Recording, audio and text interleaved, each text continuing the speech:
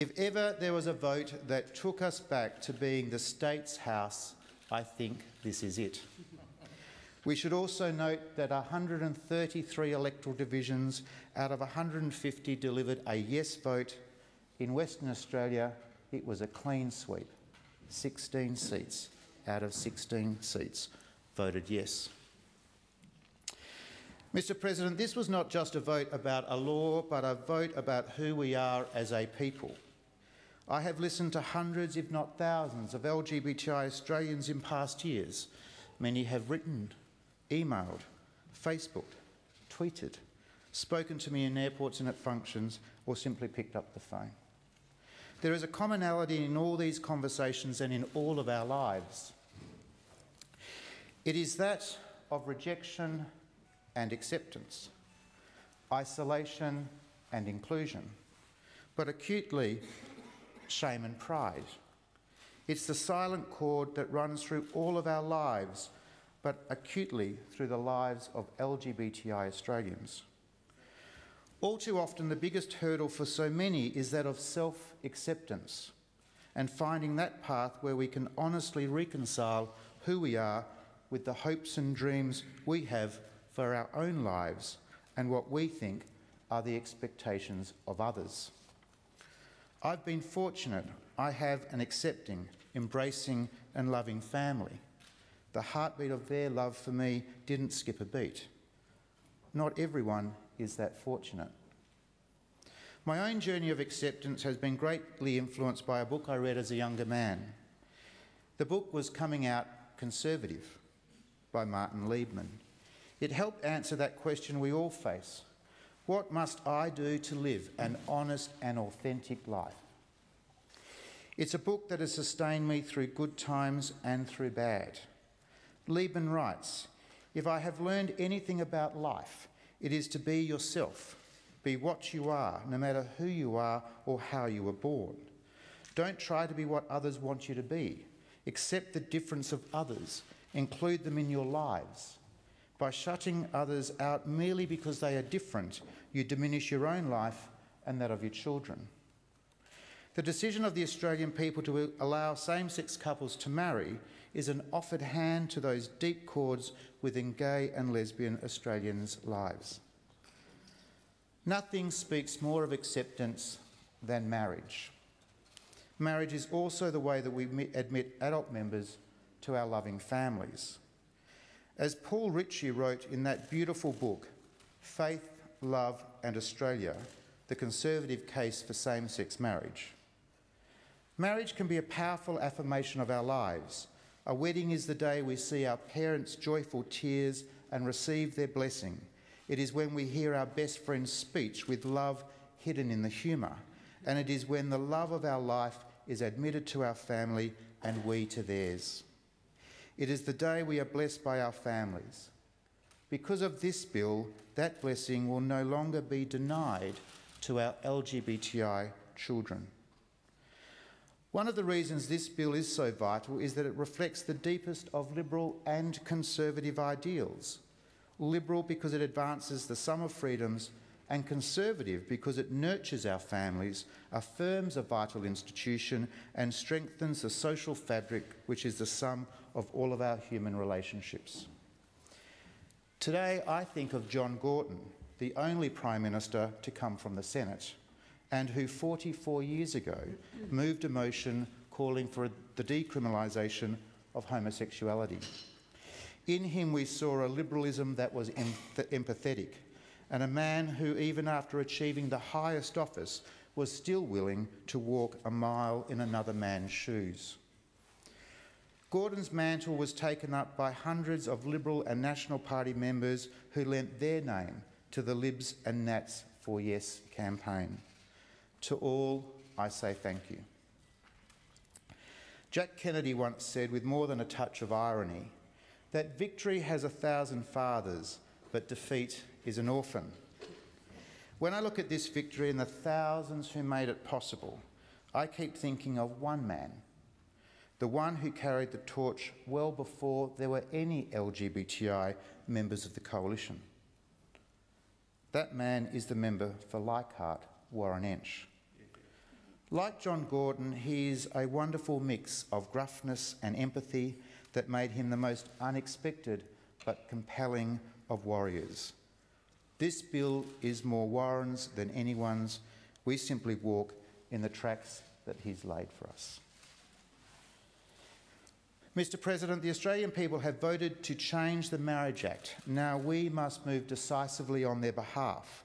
The postal survey was a vote on amending the Marriage Act, full stop.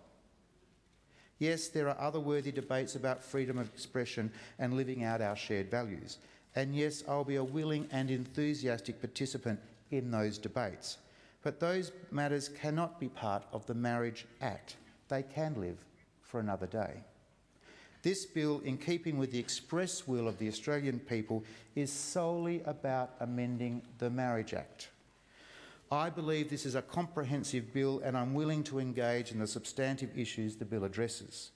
This bill seeks to remove existing discrimination from the Marriage Act, protect religious institutions and does not reintroduce commercial discrimination. Let me be clear. Amendments that seek to address other issues or which seek to deny gay and lesbian Australians with the full rights, responsibilities and privileges that they already have will be strenuously opposed. Australians did not vote for equality before the law so that equality before the law that is already gained be stripped away. This is a fair bill. This bill recognises the special place of marriage that transcends our civic and religious life. In many ways, the undercurrent debate over recent years has been the question, is marriage a wholly secular institution or a wholly secular institution? My message is that it can still be both, without curtailing our civic or religious freedoms.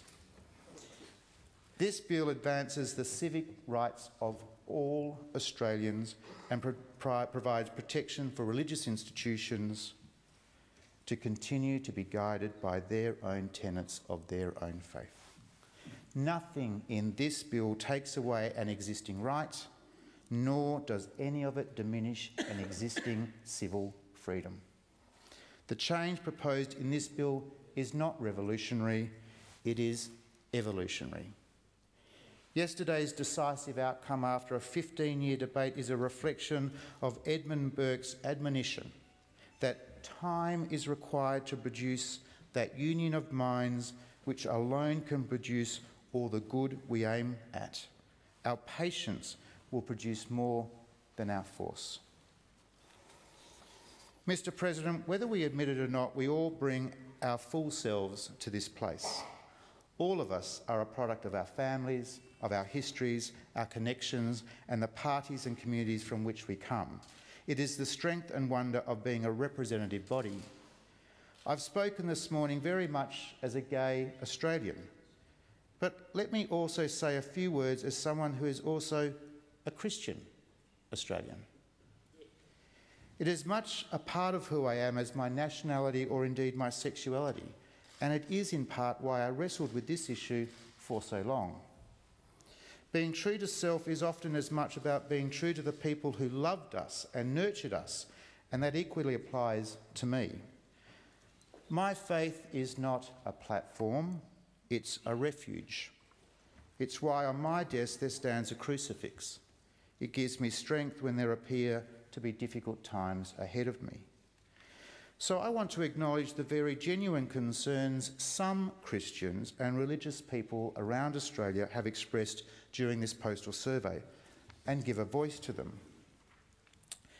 People voted no not because they had a particular problem with gay and lesbian Australians, but because they felt it was the easiest expression of their fear about the change in Australian culture towards people of religious faith. The No advocates spoke much about religious freedom, but couldn't point to what freedom was exactly being lost. That's because what religious people fear has little to do with laws, but everything to do with culture. Let me express the fears that many people of faith have in our modern world. Many Australians voted no because they fear a world where they won't be able to live their identity, where they can't fully express who they are. They fear a world where they will be shamed for who they are. They fear a world where their faith will be questioned by internet mobs and government tribunals. They fear a world where they mightn't be promoted at work if people knew what they believed or how they lived. They fear a world of ostracism for who they are and what God they follow. They fear a world where violence might be directed against them by a mad few for no other reason than the faith they profess, the place in which they choose to worship. I understand. I understand these fears because they are reflections of the fears that LGBTI citizens have felt through our country's history. Fears about acceptance, fears about jobs, fears about hiding a part of you, and yes, fears about violence. This vote is not about, and must not be about, replacing one persecuted minority with another, or giving one hope to one group while inflicting fear on another group. It must be about advancing the hopes and dreams of all citizens, no matter their sexuality, ethnicity, or religion. As Australians, we have a shared inheritance. Sir Robert Menzies, using the beautiful words of St Paul, said that we are, as Australians, members of one family. And indeed, we are. The error of our times, Mr President, is that all too often in this chamber, we seek to advance the base that elected us rather than the nation that needs us, where we play to one group rather than to advance all. Yes, this is a great day for our democracy and our country, but it is also a day when we reaffirm our commitment to affirm the different identities of all our citizens and pledge ourselves to protect them all. Mr President, as a young man, I never believed I could serve as a senior advisor to a Prime Minister or a Premier because I was a gay man. John Howard and Richard Court both proved me wrong. I never believed that I could be pre-selected to be a Liberal Party candidate or senator. The Liberal Party proved me wrong. I didn't believe my name would ever be accepted by the people at an election. The people of Western Australia proved me wrong. And I never believed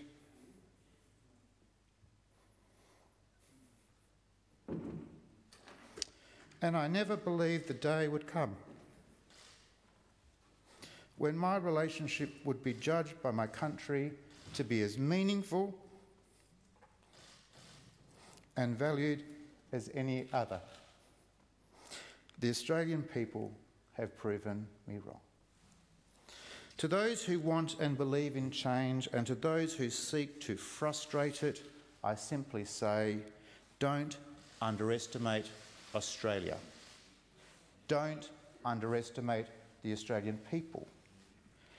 Don't underestimate our country's sense of fairness, its sense of decency, and its willingness to be a country for all of us. Not only does our country live these values, it votes for them as well. Thank you.